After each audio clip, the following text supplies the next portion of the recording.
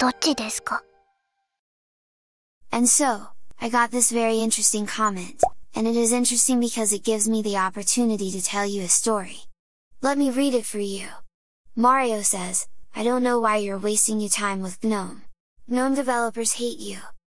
First off, that is totally true and there are obvious reasons we all know, so no point to go there. So without further time wasting, let's jump to dramatic story mode. A long time ago in a galaxy somewhere here, it was a period that everyone was loving me. They were loving me that much they actually offered me free tickets for aquatic event, that I politely denied, but the gesture remained. At that time I was running a blog with Gnome News, that it was so popular I had to pay $50 a month for the server. I didn't have much, but I was enjoying it so I was keeping it. That blog was very good informed because I was getting all the news directly from developers. In fact, sometimes they were even proofreading it for me. But yet, there were times I was making technical mistakes. And these times I was getting aggressive comments. I was young, reckless and vulnerable. Probably I had low self-esteem too. And believe it or not, I was feeling terrible in every such moment. But it was a moment I will never forget. One time I made an ugly versus pretty girl joke, and suddenly the feminist community attacked me in the worst possible way. Actually, they still have my name in some of their wikis that label people. But what bothered me the most, is that nobody from Gnome defended me publicly. I got lots of private supportive emails, but nothing public. Actually, with their way they forced me to remove this article.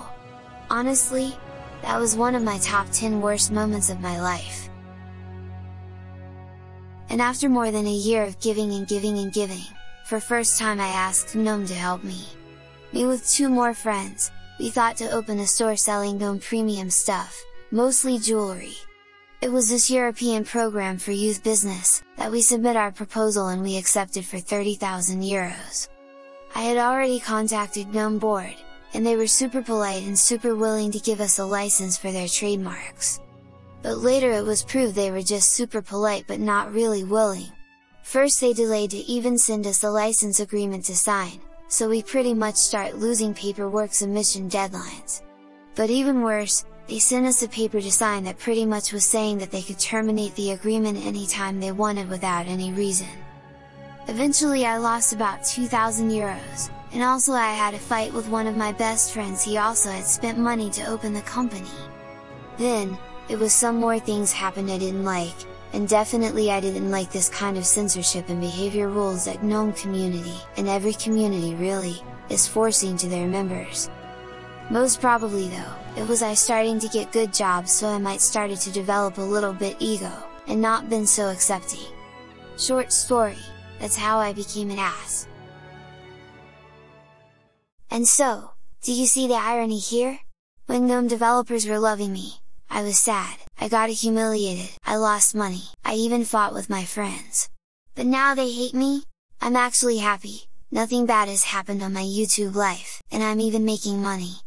And to finally answer to that comment, I might have only lost from Gnome people but I really have gained a lot from Gnome project. So I do love the project and I'm using it, but I simply don't care about the people behind it, and I don't really care for that comment either. You see where I'm heading? And bonus? When you don't care for people in community you are free to say whatever, no matter how stupid that is. For example, you see that guy speaking about ethics and open source values on every event he goes? All those after he's publicly thanking ExxonMobil as a Red Hat partner. You know, this company that's actually killing people in Middle East.